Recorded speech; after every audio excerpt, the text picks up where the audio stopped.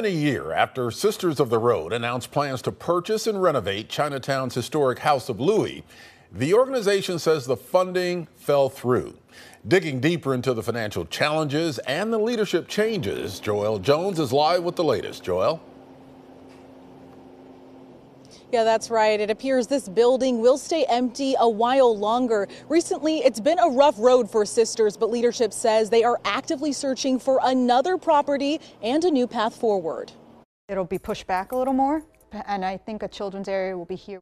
More than a year after Sisters of the Road walked us through the historic House of Louis in Portland's Chinatown, the nonprofit is now searching for a new home and leadership as the goal to transform the vacant restaurant falls through. This is not what we wanted to have happen. Since 1979, the social justice organization has served the homeless, offering meals for $1.50 or 15 minutes of work at their popular cafe on Southwest Davis.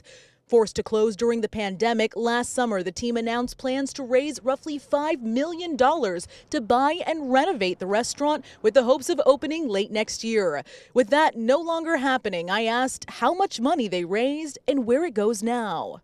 I can't speak about specific numbers. I think the grant you're referring to is the Housing and Urban Development Grant, which we did get, and that is a grant that we have for $500,000 that we actually are in the process of submitting a correction to, so to give us more flexibility for how we use it. Board VP Matt Corpening declined to say how much the organization fundraised for the move, but says they plan to pivot the money as they search for a new location. He says a lacking capital campaign, staff transitions, and economic instability greatly affected donations. Tax filings show contributions to Sisters of the Road continue to drop over the last 3 years, and the organization was over budget by $26,000 in 2022, but was able to bounce back in 2023. This comes as former executive director Kat Mahoney steps down after 2 years, a shift she says is unrelated to the House of Louis project, telling us working alongside the people they advocate for can take an emotional toll. And something can happen, and 2 days later you never see them again. Either they've been